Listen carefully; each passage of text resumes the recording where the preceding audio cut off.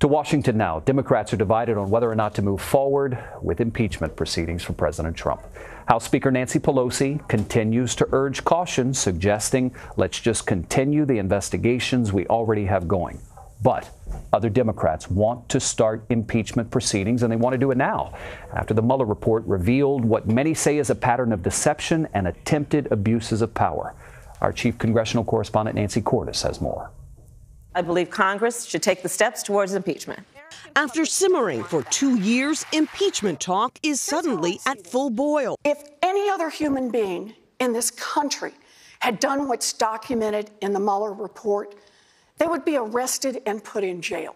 But not all Democrats are there yet. If for the next year, year and a half, going right into the heart of the election, all that the Congress is talking about is impeaching Trump and Trump and Mueller, and we're not talking about health care.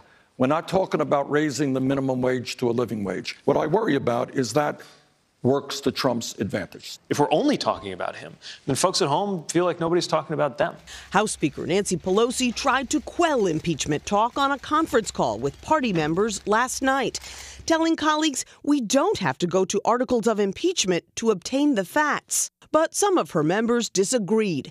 Florida's Val Demings telling Pelosi, I think we have great evidence that the president has blatantly violated so many laws, it's just ridiculous.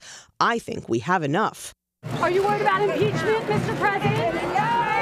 A little bit. But even as President Trump shrugged off the notion at the White House Easter egg roll, the chair of the House Judiciary Committee, Jerry Nadler, was issuing yet another subpoena, this time for testimony and documents from former White House counsel Don McGahn, who Nadler described as a critical witness to many of the alleged instances of obstruction of justice. Republicans say Democrats are grasping at straws, noting McGahn sat for more than 30 hours of interviews with the special counsel's investigation. Nancy Cordes joins us now from the D.C. Bureau. All right, Nancy, so from your report, Val Demings, you've got Congressman Castro, who's also talking about impeachment. Who else? Can you name anybody else? Sure. I mean, there are a number of Democrats who are talking about impeachment, and some of them have pretty big megaphones. You've got Alexandria Ocasio-Cortez, who signed on to a resolution last week. So there are Democrats who either for more than a year or more recently are on the impeachment bandwagon. But the reality is the leadership is not, and they're the ones who call the shots. Nancy Pelosi, the chair of the Judiciary Committee, Jerry Nadler, they are saying no impeachment right now. They believe that there are political perils in going down that road right now. They're not closing it off. Pelosi is saying, you know, doesn't mean that we have to take it off the table, but there's no point in discussing impeachment until Congress has done its investigations. Keep in mind, Mueller was investigating for almost 2 years. The House has really only begun investigating some of these issues within the past month or two since Democrats took control of the House. So they believe that there's no rush and actually that there's danger in talking about it too much right now. Okay, so what I'm hearing you say is Nancy Pelosi doesn't want to take what Robert Mueller presented and run with that toward impeachment. She wants to go through her own investigations in the House and then at the culmination of that, maybe pair them both together and either move forward or not? Exactly, because first of all, there's a lot of disagreement even within the Democratic Party over whether what Mueller found is enough to impeach a president on. Sure, if you're just looking at it objectively, if you believe he obstructed justice, can you go ahead and impeach on that? Yes, but there's a lot of disagreement over where the bar is. There's a lot of disagreement over whether you could, there's any point in doing that when there's clearly no Republican buy-in. So it's kind of a suicide mission. You'd go through all of this in the House. It would make its way over to the Senate, where it would die because Republicans are not in favor of impeachment. And so then what have you done?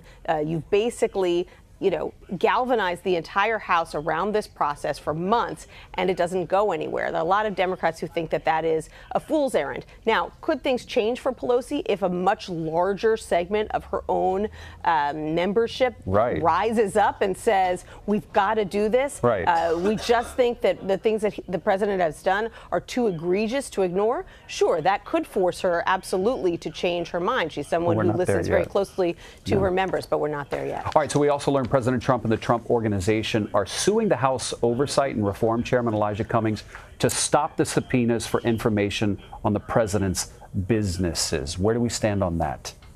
Well, that has just been filed, so that will work its way through the district court system. Essentially, the president is arguing that Democrats don't have a right to his tax records because all they want to do is embarrass him, that they don't actually have any legislative purpose for getting these documents. It's just another sign that the president is very intent on Congress not getting a hold of his tax records, which leads some Democrats to say, well, gosh, what's in there that it's so important to him that we not see them. At the same time, there's this new deadline for the Secretary of the Treasury. He missed the first deadline. Right. He said he still needed to think about it and look it over. And so now he's up against another deadline. And Democrats are very eager to see whether this time he is going to turn over the president's tax records, or if he doesn't, what sort of basis he comes up with for denying Congress access to those records, because Democrats very firmly believe that the law is on their side. Okay, so here's my question for you, and that deadline, by the way, that Nancy's talking about is 5 o'clock tonight.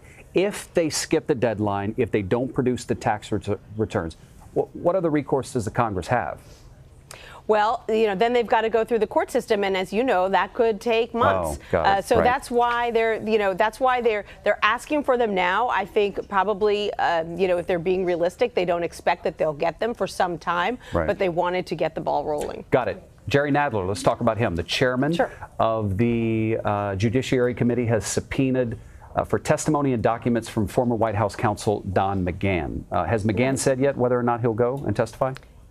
He has not, but I assume that, like other members of the Trump organization or the White House and former members as well, that he will be at least partially cooperative. I mean, he had already gotten a letter from the Judiciary Committee asking for documents. He was one of those 88 individuals or entities who got a letter like that a couple of months ago. So this probably is not going to come as a surprise to him. But what might come as a surprise is the list of things that Nadler says he wants from McGahn. It's like 36 different items, conversations about this, conversations about that, documents about this. I mean, this is like serious documentation that Nadler is looking for from McGahn, which indicates that Nadler thinks that McGahn is really key to his investigation into obstruction of justice. Republicans, I should point out, say that this is all a smokescreen. They say that Nadler is just trying to create the aura of impropriety and that McGahn has been very cooperative. He's worked with the special counsel. He's worked with Congress.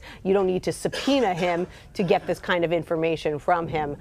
So they say that Nadler is ratcheting up the tension unnecessarily. And the reason, as Nancy's talking about, McGahn is so important is because he was kind of one of the star headlines in the Mueller report. If you haven't read it, it's a pretty interesting section. Nancy Cordes, thank you very much. You're welcome.